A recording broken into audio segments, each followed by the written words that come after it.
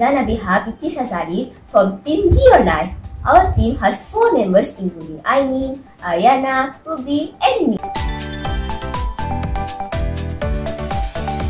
We are Form 2 students for mrsmbentong, Pahang.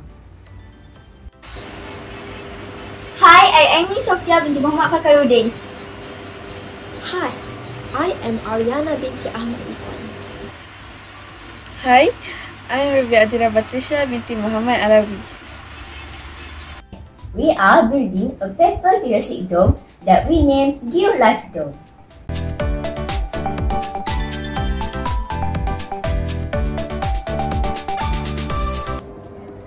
Okay, let me explain the concept and design of geolifedome. Geolifedome is a 4-frequency geodesicdome. We use 4 frequency because more triangles make a stronger dome. It also allows us to create a more unique structural dome design. We were inspired by nature, and so the design has flora and fauna elements on it.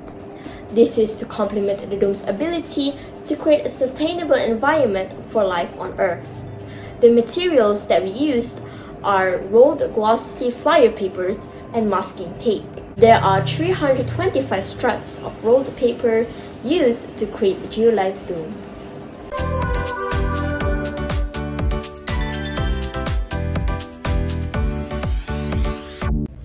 Okay, the diameter of this papergeodesicdome is 90 centimeters. The height and weight is 45 centimeters and 1,410 grams or 1.41 kilograms respectively. The strength of the dome is 2,747 grams or 2.75 kilograms.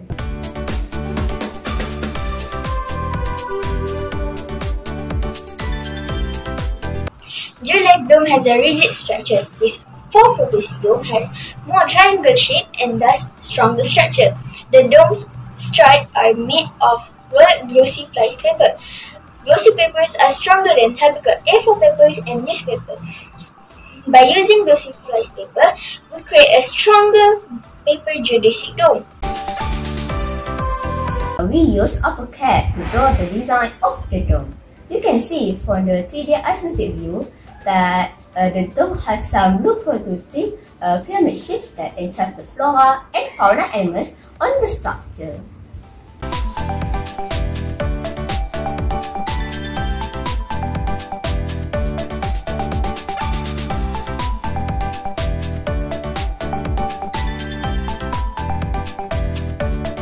Okay, we are making geolifedome, which is a papergeodesicdome from mrantiworldengineeringday.challenge.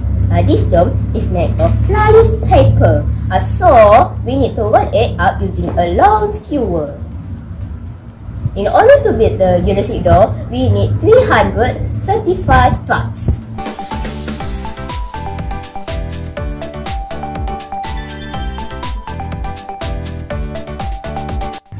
Okay, that's all this paper.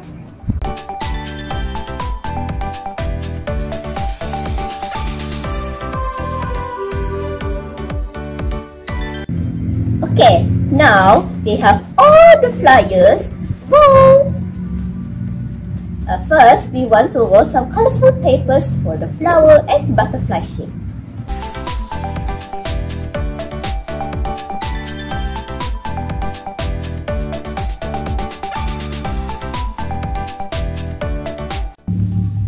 Okay, now all the colorful struts are being rolled.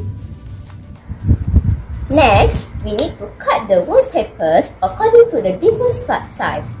The dome needs 6 different lengths of struts. So, we will use 6 colors of sticker notes to label the struts. So, let's get started!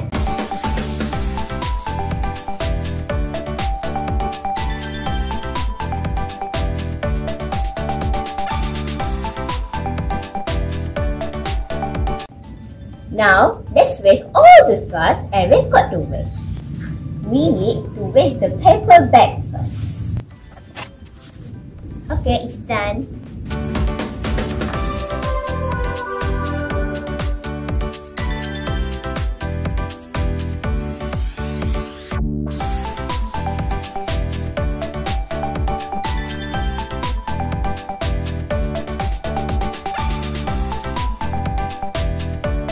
Okay, all these struts are needed to build the geodesic dome.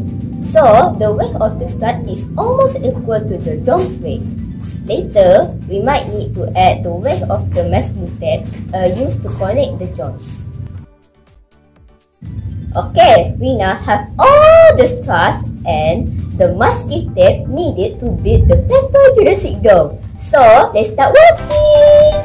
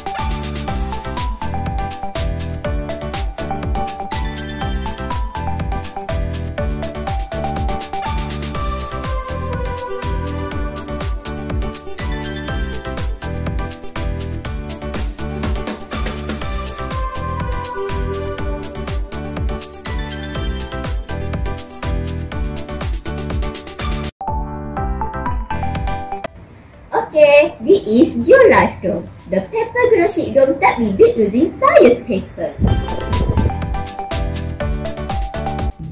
Let's calculate the weight of the dome. Okay, just now, before we build the dome, we already weighed all the struts, paper bag, and masking tape, right? And so we can use all the information to calculate the weight of the finished dome.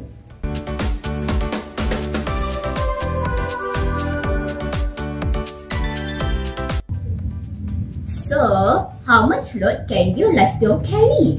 Okay, let's use some books to test the strength of this dome. Put a book on the top of the dome, one by one until the structure started to weaken.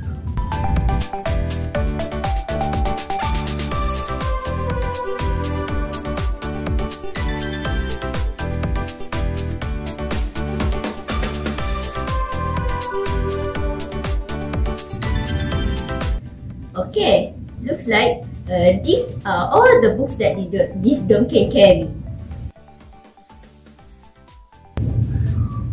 So now, we need to weight the books.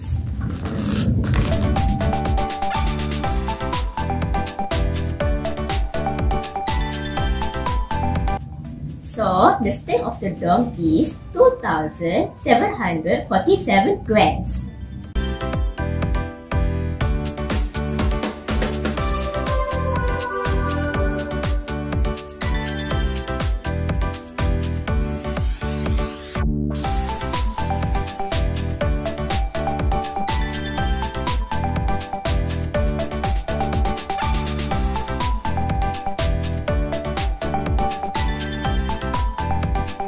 We reduce environmental impact by using recycled, outdated flyer paper to build the geodesicdome. Geolifedome is a unique structure that can be as beautiful recycled interior decoration for home and office.